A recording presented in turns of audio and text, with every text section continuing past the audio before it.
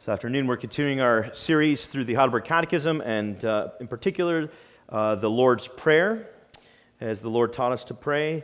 And we come to the final petition, and that's the one, lead us not into temptation, but deliver us from evil. And for our scripture reading, we're going to read Ephesians 6 and verses 10 through 20. So let's give attention now to the reading of God's holy, inerrant, and inspired word. Finally, be strong in the Lord and in the strength of his might. Put on the whole armor of God, that you may be able to stand against the schemes of the devil. For we do not wrestle against flesh and blood, but against the rulers, against the authorities, against the cosmic powers over this present darkness, against the spiritual forces of evil in the heavenly places. Therefore, take up the whole armor of God, that you may be able to withstand in the evil day, and having done all, to stand firm. Stand therefore, having fastened on the belt of truth, and having put on the breastplate of righteousness, and as shoes for your feet, having put on the readiness given by the gospel of peace. In all circumstances, take up the shield of faith, with which you can extinguish all the flaming darts of the evil one. And take the helmet of salvation and the sword of the Spirit, which is the word of God, praying at all times in the Spirit with all prayer and supplication. To that end, keep alert with all perseverance, making supplication for all the saints, and also for me, that words may be given to me in opening my mouth boldly to proclaim the mystery of the gospel, for which I am an ambassador in chains, that I may declare it boldly as I ought to speak. This is God's word, and may bless our hearts this afternoon. And would you please turn with me in the Heidelberg Catechism now to Lord's Day 52. Lord's Day 52, which can be found on page 257 in the Forms and Prayers book, as well as page 896 in the Song book. Page 257 in the Forms and Prayers book, and page 896 in the Song book. And this Sunday, I want to focus just on question answer 127, the sixth petition, and then next Sunday we'll take up the final couple questions there and consider the conclusion to the Lord's Prayer. So this afternoon we'll just read responsively question answer 127, and so let's do that now. What does the sixth petition mean? And lead us not into temptation, but deliver us from evil means we are so weak that we cannot stand on our own for a moment, and our sworn enemies, the devil, the world, and our own flesh, never stop attacking us. And so, Lord, uphold us and make us strong by the power of your Holy Spirit, so that we may not be defeated in this spiritual fight, but may firmly resist our enemies until we finally win the complete victory. Amen. Well, in his book on the Lord's Prayer, Albert Mohler tells the following story. He says, when I was a child, I loved camping. For 12-year-old boys, camping trips have many thrilling aspects among them that you could spend an entire day outside without being chaperoned by your mom. On one particular trip, I remember playing with friends in an abandoned palmetto field. We ran ourselves into exhaustion, which I now realize was the scoutmaster's plan. After a long day, we finally crawled into our tents and fell asleep. The next morning, we were awakened by 3 gunshots. Racing out of our tents, we found Colonel Mac Geiger, one of the leading laymen of the church, draping 3 enormous diamondback rattlesnakes across the front of his Jeep. When we asked where he had shot them, he pointed to the bushes, the very palmetto bushes we had been playing near the night before, blissfully unaware of the danger so near. And this illustrates what is true of this world. This world is a dangerous place. And we often don't realize just how dangerous it really is.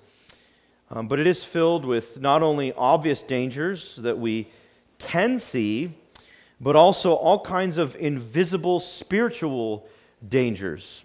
The Apostle Paul warns us of this in Ephesians 6 when he says, "For we do not wrestle against flesh and blood," not just what we see, but against the rulers, against the authorities, against the cosmic powers over this present darkness, against the spiritual forces of evil in the heavenly places.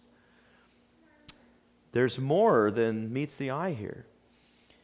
And because of the evil and danger that is all around us, Jesus teaches us to be alert and to pray this prayer, "Lead us not into temptation, but deliver us from all evil."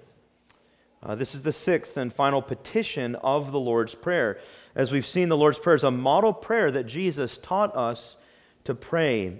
And it's good and appropriate for us to pray it, even word for word, but also to learn what we should pray for, to take it up as like a template, and to pray our own prayers according to this pattern of prayer.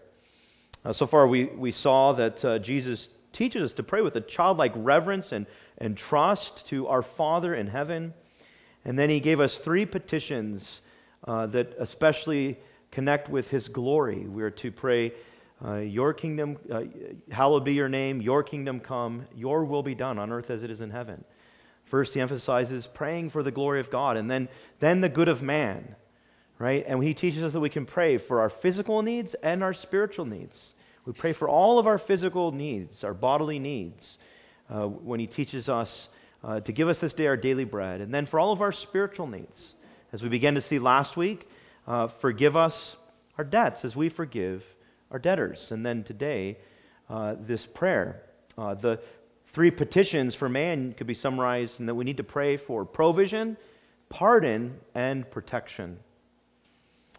And so we'll focus then on this final prayer for protection. We pray, "Lead us not into temptation, but deliver us from evil," as our Lord taught us to pray. And three things we'll ask of this petition. First, what does it even mean? What does this prayer mean? And then secondly, why do we need to pray it? And then thirdly, how can we be confident as we pray it? So what does it mean? Why do we need to pray it? And how can we be confident as we pray it?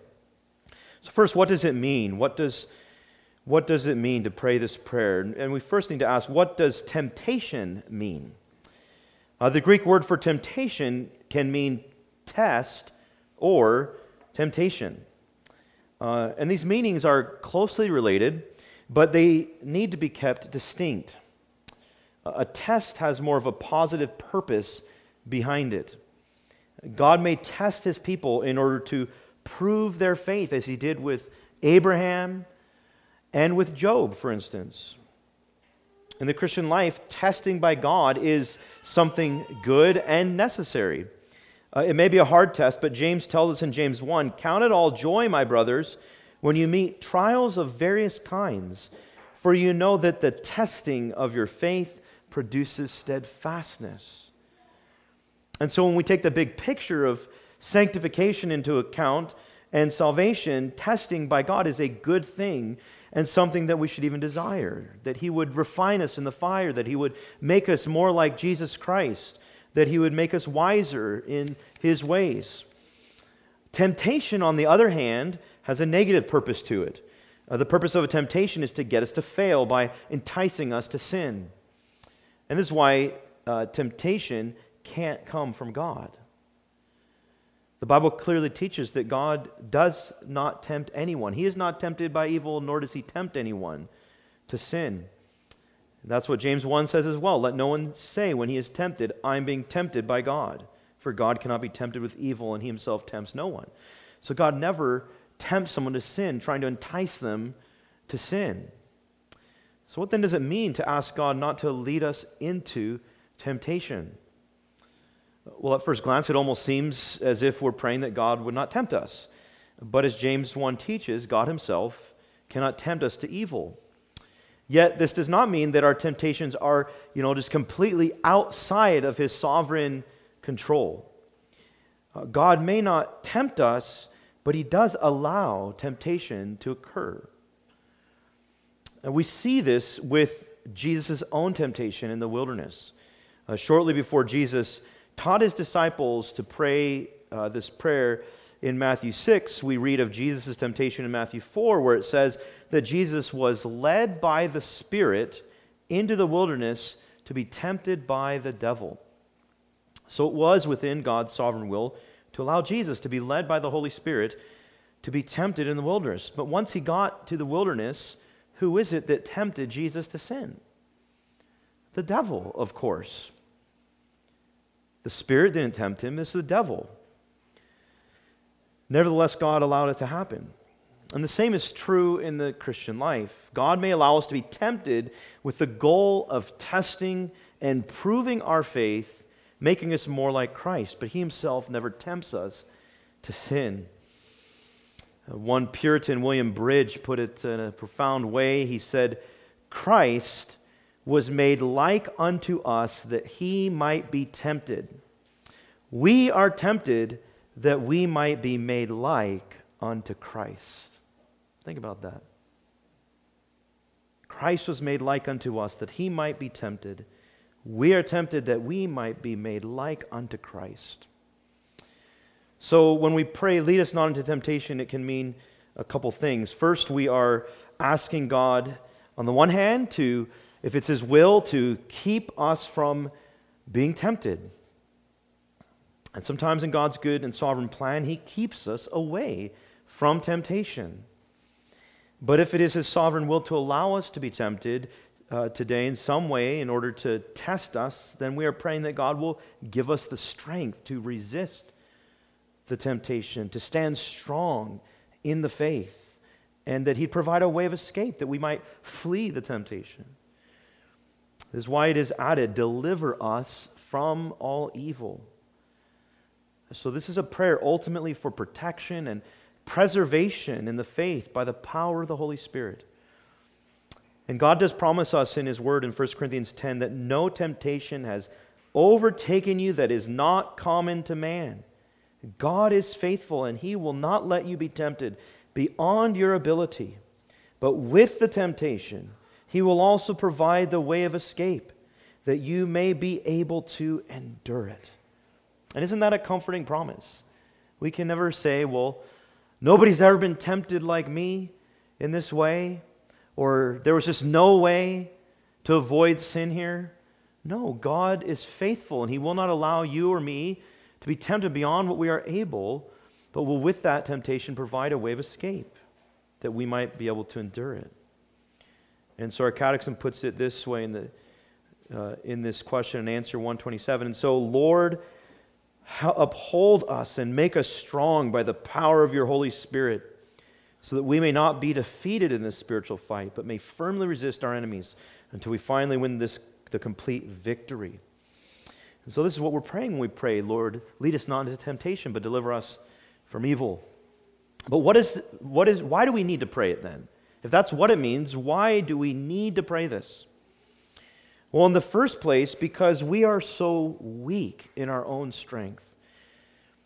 Our catechism humbles us all when it says, and lead us not into temptation, but deliver us from evil, means we are so weak.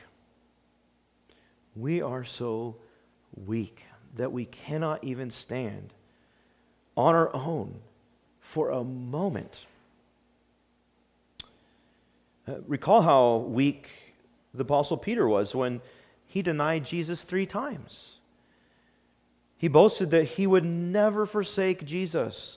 He even said, though all these other disciples might leave you, I'll never do that, Lord. I'll follow you to death. I'll follow you to prison, whatever it takes. I'll never do that.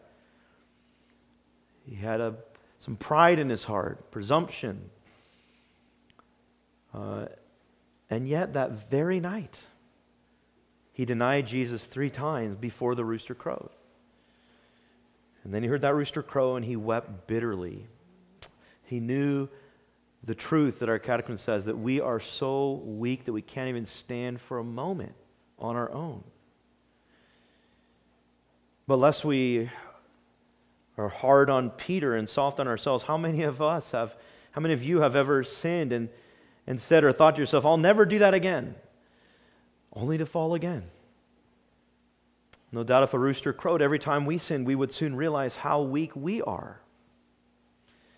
Even though we are forgiven in Christ once and for all and have the Holy Spirit dwelling within us, we still have that old sin nature that wages war on the Holy Spirit within us. And so Galatians 5 says that the desires of the flesh, our sin nature, are against the Spirit, and the desires of the Spirit are against the flesh, for these are opposed to each other to keep you from doing the things you want to do. You see, in your own strength, you cannot stand against temptation. This is why you need to pray for the Lord's strength. This is a prayer for strength in our weakness. I love how Paul says in Ephesians 1, he prays that we would know the immeasurable greatness of his power towards us who believe. And the way we receive that power is through prayer, which is why Jesus teaches us to pray this prayer. And so we must pray this prayer because we are weak. But besides the fact that we are weak, we need to pray this prayer because our enemies are so strong. Now, who are our enemies? Well, our catechism mentions our three great enemies in the Christian life when it says our sworn enemies, the devil, the world, and our own flesh, never stop attacking us. And we've already mentioned our flesh, that sin nature that dwells within us, that wants to rebel against God. James 1 says, each person is tempted when he is lured and enticed by his own desire. Then desire, when it has conceived, gives birth to sin, and sin, when it is fully grown, brings forth death. You see, no one can simply say, the devil made me do it. No one can say, the devil controlled me like a puppet and picked me up and carried me against my will into forbidden territory. We tend to play the blame game like that, don't we? And that's what Adam and Eve did in the garden. That's what we saw Israel did in Egypt as well. But each of us are responsible for our own sin and must own up to that. It reminds me of a story about G.K. Chesterton. In 1901, the Times newspaper asked for people to contribute their ideas to the question, what's wrong with the world? Think about that question. What would you write if you were asked to contribute to this newspaper? What's wrong with the world? Well, this is what he wrote. Dear sirs, I am sincerely yours, G.K. Chesterton. You see, we can't just blame everyone else out there for our problems. Each of us must confess that we have a sin nature within us. As the Puritan Thomas Brooks put it, there is not a worse nature in hell than that is in you, and it would discover itself accordingly if the Lord did not restrain it. We are weak. We must confess that we have this sin nature. This is our enemy within our sin nature. Now, as an important side note, Jesus did not experience temptation in this way. He never had temptations from within like we do because he never had a sin nature. But the temptations were nevertheless real temptations that came from outside of him, and he felt the full force of the temptation. Because where we so easily lay down and give into it, he went all the way against it, going against the stream, and never once gave in. But we have this enemy of a sin nature within us, and the temptations within are the most dangerous because they are a part of us. But we also have temptations that come from outside of us, from the devil and the world. The devil, as we heard this morning, is real, and he has real power. I think we tend to go to one extreme or the other, to either deny the devil's existence and ignore him and think he's not really an enemy, or to go to the opposite extreme and be overly obsessed with him. C.S. Lewis put it this way: there are two equal and opposite errors into which our race can fall about the devils. One is to disbelieve in their existence. The other is to believe and to feel an excessive and unhealthy interest in them. They themselves are equally pleased by both errors and hail a materialist and a magician with the same delight. The devil's pleased with either one of those extremes, either denying his existence, ignoring it, thinking he's not really an enemy, or the opposite extreme, just being overly obsessed with him and being in abject terror of him. But you see, the devil is real, and the first thing we must do in this spiritual warfare is acknowledge our enemy. Some scholars believe that Jesus teaches us to pray in this prayer, deliver us from the evil one. Maybe you've been in a church where they pray this prayer and they say, deliver us from the evil one. That could be translated that way as well. But either way, the Apostle Paul says in Ephesians 6, put on the whole armor of God that you may be able to stand against the schemes of the devil, because he's real. For we do not wrestle against flesh and blood, but against the rulers, against the authorities, against the cosmic powers over this present darkness, against the spiritual forces of evil in the heavenly places. And so we must put on, he says, the full armor of God that we might stand against the schemes of the devil. And so first, do you acknowledge that the devil is your enemy? The devil may not be able to snatch us out of our Heavenly Father's hand, but the Bible says that he's still our adversary who prowls around like a roaring lion, seeking someone to devour. He is out to get us, and he tempts us to sin. And then when we have sinned, he's our accuser, right? He first makes us think, oh, it's no big deal, sin is small, God will forgive you, it's okay, go for it. But then when we sin, then he accuses us. Look what you've done. God will never forgive you. These are the devil's ways. Paul says that we might be able to stand against the schemes of the devil. He has methods, he has schemes. And elsewhere Paul says, and we are not ignorant of his schemes. One of the rules of war is that you study your enemy. And you can study your enemy, the devil, in the Bible. We see in the Bible his ways. He's deceptive. He appears as an angel of light, not as, we see in the cartoons or in movies, and all red with the pitchfork and pointy horns. No, he's like an angel of light, and he twists the truth. That's one of his devices. He twists the truth. Has God really said, he asks? He gets you to doubt the truth. And he adds to God's truth. And he contradicts God's truth. He's the father of lies, Jesus says. And so we must, in order to battle against him, take up the sword of the Spirit, the truth of God's word, to expose his lies. In Ephesians 6:11, again, he says, put on the whole armor of God that you may be able to stand against the devil. And all this armor that he highlights, notice, is connected to God's word. The belt of righteousness, the breastplate of righteousness, the belt of truth, the shield of faith. All these things are connected to God's word, and we must take up God's word. And what did Jesus do when he did battle against the devil? He took up the sword of the Spirit. He took up God's word, and he battled. He quoted God's word. And this is how we can fight against him. But we can study his ways in the Bible and see so that we're not deceived by him. Other things you can think about as you study your enemy, whether it's the devil or just situations that you tend to fall into sin, are worth thinking about, that you might stand firm in the day of temptation. One thing that I found helpful is think about the circumstances in which you tend to sin. When does the devil and your sin nature tend to get the upper hand? For example, if you tend to fall into covetousness when you browse Facebook or Instagram or other kinds of social media, either avoid that perhaps or be prayerfully on guard when you do that. Spend less time.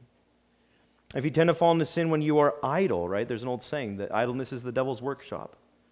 When you tend to fall into sin and temptation when you're idle, get busy. Get productive. Start doing something. If you tend to fall into sin when you are alone, try to be with people more. Often solitude is when we're tempted to sin, when nobody's looking. If you tend to fall into sinful anger and irritableness when you're tired at the end of a day of work, take note of that. And when you come home from work, say a prayer before you go into the living room and it's just chaos everywhere. Study and know your enemies so that you're better able to either avoid temptations or to make a stronger stand against temptation when it comes. And so the devil, along with his demons, is our adversary. But furthermore, we need to pray this prayer because the world assaults us as well. We have not only our sin nature and the devil and the world assaulting us. But what is the world? The Bible does say that God so loved the world that he gave his only begotten Son. And so when we hear things like friendship with the world is enmity towards God, it can be kind of confusing. But didn't God love the world? Well, the world can be used in various ways, just in English language, but it is also in the Bible. And the world here means fallen humanity in rebellion against God. And we need to pray this prayer because the world hates us, even as the world hated Christ. Jesus said, "No servant is greater than his master. If the world hated me, they will hate you." And so the world will at times persecute us, but also the world will tempt us. Temptations abound from the world, and it could come in all different ways. It could come from magazines as you wait in line at the grocery store that might tempt you to lust, or could come in your mailbox, a catalog that tempts you to covet things that you don't have. And of course, temptations abound all over the internet through Google Images and Facebook ads and Instagram photos or Netflix and movies. We don't have to necessarily leave the world. We are to be in the world, but not of the world. But sometimes we need to get radical in our fight against sin. Right? Jesus says, if your right eye causes you to sin, gouge it out. And so we need to think about what are the things that greatly tempt us? And where do we need accountability? Where do we need help in those areas? What might we need to avoid? And then we can add all the other things in the world, like the temptations, not just of those things, but also non-Christian friends, co-workers, family members, and neighbors that we encounter in life. Our non-Christian neighbors and friends can tempt us to lust. Some tempt us to sinful anger and bitterness. Some tempt us to fear and anxiety. Others to gossip. And so we need to be on guard against that as well. It's okay to have non-Christian friends, and we want to be a light in their life and share the gospel of Jesus Christ with them, but it's so important that we also have solid Christian friends and a church family that can encourage us in the Christian life and help us and pray for us. And so we need to pray the sixth petition of the Lord's Prayer because we are weak and we have three great enemies, the world and the flesh and the devil, who are our sworn enemies and are far stronger than us in our own strength. As our catechism adds, they never stop attacking us. There's never a day. You ever think about it? There's never a day that they stop attacking us, where they just say, "Oh, it's okay. I'll let you have a freebie day off here." No. But how often is that kind of our tendency to drift into spiritual laziness and to not be alert, to not be watchful and in prayer, to sort of be like Peter, presumptuous, right? But we have to remember that we need to be daily fighting against sin. Daily fighting against our three sworn enemies and delivering them new blows each and every day by God's word and spirit. And so that's why we need to pray this prayer, because we are so weak and our enemies are so strong. One of the paradoxes of the Christian life, I think, is the fact that the stronger we get in the Christian life, the more we realize how weak we are and how much we need to depend on the Spirit's strength and pray this prayer. But how then can we be confident as we pray this prayer? You know, up to this point, it might be a little bit of a downer, the things that have been said, but I want to leave you with a note of confidence. We can be confident as we pray this prayer as well. And why is that?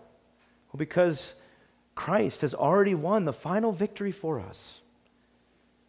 And so Paul says in Ephesians 6, "Finally be strong in the Lord and in the strength of his might. Put on the whole armor of God that you may be able to stand against the schemes of the devil." You see, the assumption there is that we are able in Christ to stand firm against the devil's schemes. And the only way to do that is in the Lord Jesus Christ, through faith in Him, trusting in Him, resting in His completed victory for us in His life, death, and resurrection. Because Jesus is our second Adam who stood firm against the devil's schemes when He was tempted in the wilderness. He did battle against the devil with the word of God and resisted the devil, and the devil fled from Him. Then the devil attacked Jesus in various ways throughout His ministry. Jesus said the Pharisees were always attacking Jesus and that they were of their father, the devil. When Peter tried to prevent Jesus from going to the cross, Jesus said, "Get thee behind me, Satan." Then the devil took another shot at Jesus when he entered Judas the betrayer, which then led to his arrest and his scourging and crucifixion and His burial. See, the devil all throughout Jesus' life was attacking Jesus, but Jesus conquered the devil for us through His death on the cross. It seemed that the devil had won, but it's a fulfillment of Genesis 3:15, right? Where it says that the seed of the woman would come forth and the serpent would bruise his heel, but then he would crush the serpent's head. And that took place for us on the cross. It's like, it was a surprising victory. It's like when David defeated Goliath, right? You don't expect it. And then it happens. And you know what happened when David defeated Goliath, what he did after that? He cut off Goliath's head. That's the part you don't hear in Sunday school classes as a kid. But that's what it says. And it was pointing forward to the great defeat of the devil on the cross when Jesus would crush the serpent's head for us. And so we have the victory in Christ. As we saw this morning, God will swallow up all of our enemies in Christ. And so as you do battle against the world, the flesh, and the devil, take heart. Because Jesus has won the battle already for us. He says in John 16, "In the world you'll have tribulation, but take heart, I've overcome the world." 1 John 3 says the reason the Son of God appeared was to destroy the works of the devil. And he who is in you is greater than he who is in the world. As Luther said in his hymn, "A mighty fortress is our God, one little word shall fell him." And Jesus conquered the guilt and power of sin for you. And God's word says in Romans 8, "There is therefore now no condemnation for those who are in Christ Jesus." And so don't give up. The final judgment's already behind us on the cross.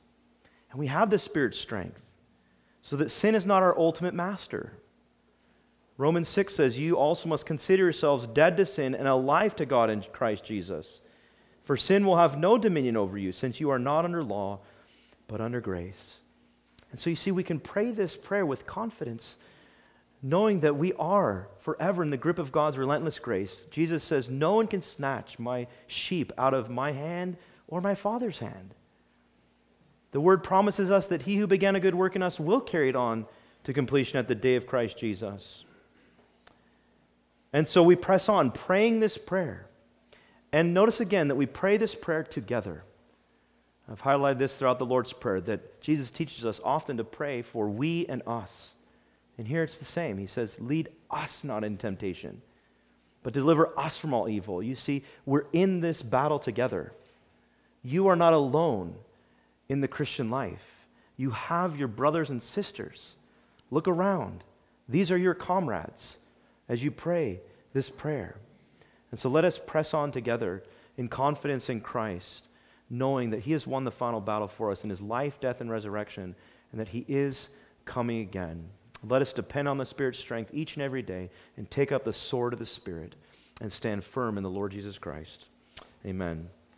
Let's pray. Dear Heavenly Father, we thank You for Your word to us once again, and how comforting and assuring it is, and even convicting. But we thank You that You love us, and that You've shown Your love to us in Jesus Christ, that while we were yet sinners, He died for us. And even more, not only have You forgiven us, and You've declared us righteous in Him, and clothed us in His righteousness, and adopted us as Your own beloved children. So what do we have to fear? Help us not to fear. Help us to know that we are more than conquerors through Him who loved us, and that nothing will ever separate us from the love of God in Christ Jesus our Lord. And so may we, as Your beloved children, do battle against the world, the flesh, and the devil, in the power of the Holy Spirit, standing firm in the Lord Jesus Christ, taking up the whole armor of God. And so help us, dear Father, preserve us in the faith by the power of your Holy Spirit until we see our Savior face to face and are perfectly like him and reign with him over all things. We pray, Lord Jesus, quickly come. We pray all these things in Jesus' name. Amen.